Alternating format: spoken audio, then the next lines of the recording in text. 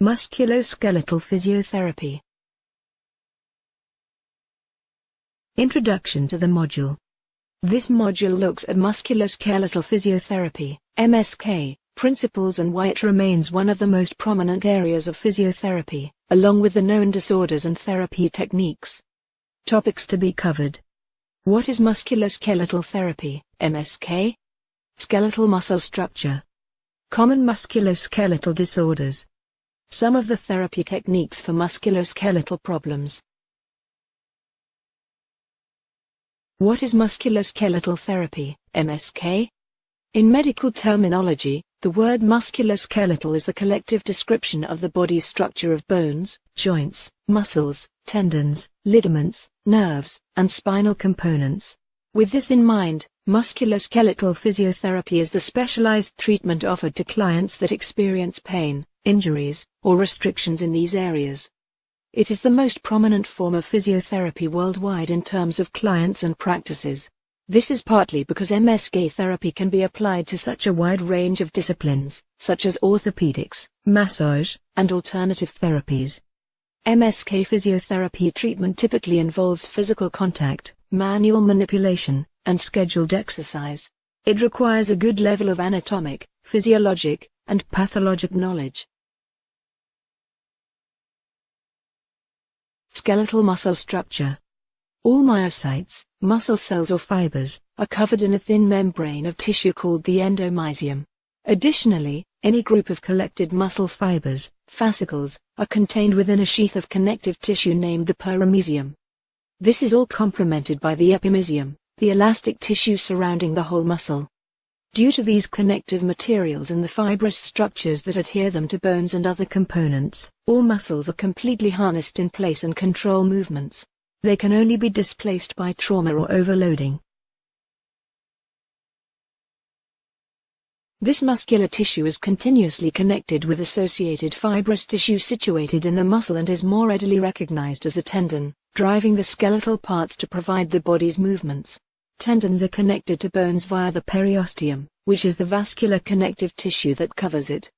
Additionally, muscles can interact with other muscles and large areas via connecting tissues called aponeurosis, which is white and fibrous and works with flat muscles. Tendons and aponeuroses are extremely strong, and muscles or bones can be damaged before they are torn in an accident. However, they can occasionally pull away from the skeleton during stress or impact. Skeletal muscle structure. All myocytes, muscle cells or fibers, are covered in a thin membrane of tissue called the endomysium. Additionally, any group of collected muscle fibers, fascicles, are contained within a sheath of connective tissue named the perimysium. This is all complemented by the epimysium, the elastic tissue surrounding the whole muscle. Due to these connective materials and the fibrous structures that adhere them to bones and other components, all muscles are completely harnessed in place and control movements. They can only be displaced by trauma or overloading. There are 6 distinctive shapes for muscles that are classified by medicine and therapy. These are: 1. Parallel muscles, strap-like, they have parallel fascicles and are seen as the typical muscle type. 2. Convergent muscles, fan-like as the fascicles, spray out from a central point and attach to a wide area. 3. Pennate muscles, feather-like in appearance and often set at a slant to other components. 4.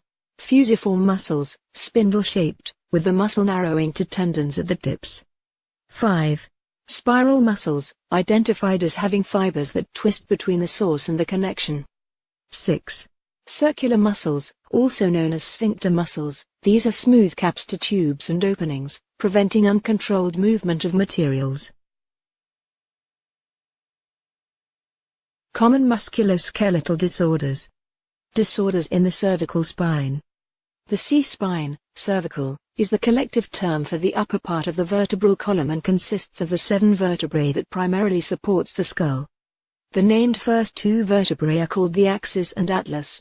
Unlike some other spinal components, they are not separated by a disc but are connected by a ligament network. Common conditions associated with the C-spine are myofascial, mechanical, Neck pain, aggravated by neck movements. This is generally manifested as severe pain in the shoulders and upper arms. It can be sometimes accompanied by headaches localized to the front area of the cranium. Cervical spondylosis. This is a collective term for common joint pain in the spine that often results simply from old age or wear and tear as the spinal components start to dehydrate or shrink. It is typically separated into three clinical classifications: spondylosis with joint pain, spondylosis with cervical radiculopathy, and spondylosis with cervical myelopathy. Whiplash-associated disorder, WAD, almost solely linked with car accidents where impacts cause sudden and extreme neck movements. Clients report headaches and neck pains, similar to mechanical neck pain symptoms, and generally, there is no neurological damage. Disorders in the shoulder. The shoulder joint consists of a ball and socket structure which enables a good range of motions. However, this can also make it susceptible to some common disorders. Rotator cuff pathology. The rotator cuff is the collection of muscles and tendons around the joints, which can degenerate with age or injury. The acromioclavicular, AC, joint pathology. Trauma or a fall can cause injury to the upper joint in the shoulder and cause severe and consistent pain. Shoulder instability. The structures surrounding the joint do not adequately support it due to injury, age, or conditions. So, the joint may become dislocated or slide out of place partially. Disorders in the elbow. The hinges in an elbow joint allow for highly flexible movements, but specific injuries and disorders can make it susceptible to pain. Lateral epicondylitis. This is more popularly known as tennis elbow, and putting any kind of pressure or resistance on the arm can produce extreme pain and discomfort. Medial epicondylitis, sometimes called golfer's elbow. This results from tendons becoming inflamed and swollen after injury or intense use of the arm. Ulnar nerve entrapment. A major nerve in the arm can become compressed or irritated by repeated movement in the arm. This is often located at the elbow joint and is sometimes called cubital tunnel syndrome. Disorders in the hip. The hip also contains a flexible ball and socket joint, where the femoral head, thigh bone, interacts with the acetabulum, hip bone. This also allows for a wide ROM and can be susceptible to pain and injury. Posterior hip pain. Injuries or conditions affecting the lower back or pelvis may lead to intense pain and restrictions in the lumbar spine area. Lateral hip pain, a recognized condition known as greater trochanteric bursitis, which causes the bursa, a fluid sac that cushions joints, to swell and inflame, can often cause this localized pain. Some of the therapy techniques for musculoskeletal problems. Muscle energy techniques, MET. MET is a popular form of manual therapy that a physiotherapist typically uses during a program. It works on the premise that continued manipulation of muscles and joints lead to an extension of the elasticity limits of the membranes and tissues. Forms of this technique include reciprocal inhibition. This is merely the controlled contraction of a muscle, whilst its opposing muscle is allowed to relax. For example, the biceps are contracted, as the triceps are permitted to rest during therapy and stretching exercises simultaneously.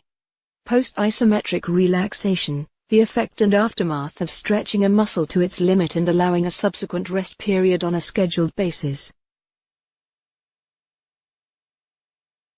Mulligan.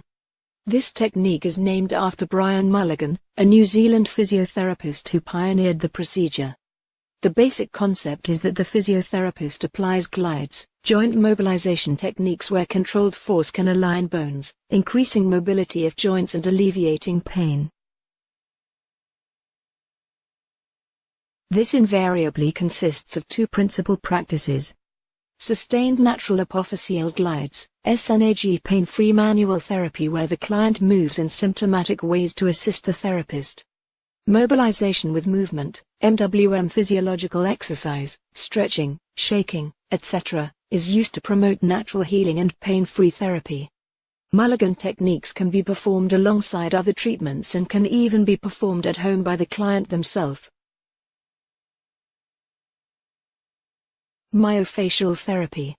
Myofascia, The connective tissue system that separates muscles can stick to other human tissues following injuries or inflammation, leading to muscle pain and movement restriction. The American physician, Dr. Janet Graham Travel, pioneered myofascial therapy practices and promoted the idea of trigger points. This involves a physiotherapist applying some considerable manual force to afflicted areas of the body where the pain is centered. This often provides the material for popular media, where a physical therapist is seen to drive their elbows or hands deep into their client's skin to prompt pain relief. Pilates. Named after a German physical educator, Joseph Hubertus Pilates, this is primarily a form of physical fitness that can be practiced at home once the client has been taught the positions. It can provide excellent supplementary benefits to more traditional physiotherapy techniques without compromising their effects. The technique basically consists of a series of postures and controlled movements to be practiced on an exercise mat whilst in sportswear. It can also consist of breathing exercises to deliver extra oxygen to working tissues. Modern physiotherapists often train in pilates techniques to teach their clients. Exercise therapy. Regular and planned exercise is one of the most basic and most accessible forms of physiotherapy treatment that can be applied. Physiotherapists mainly recommend and support clients in their efforts to incorporate therapeutic exercise into their everyday routines. It remains one of the most common and effective forms of treatments used in healthcare. Like Pilates treatments, it also gives the client a sense of independence, control, and responsibility for their treatment and rehabilitation, which can often be psychologically important to their personal recovery. The therapeutic exercise was explored to a greater depth in Module 3 of this course. Summary. This module has covered the following points. Musculoskeletal physiotherapy deals with the conditions that target muscles, bones, and surrounding tissues. The disciplines needed by a physiotherapist in this field include an acute knowledge of anatomy, physiology, and pathology. The skeletal muscles consist mainly of connective tissues along with muscle mass and components. There are 6 main muscle shapes classified in the human body and designed for specific uses. The shoulders and hips consist of ball and socket joints allowing an impressive range of motion, ROM.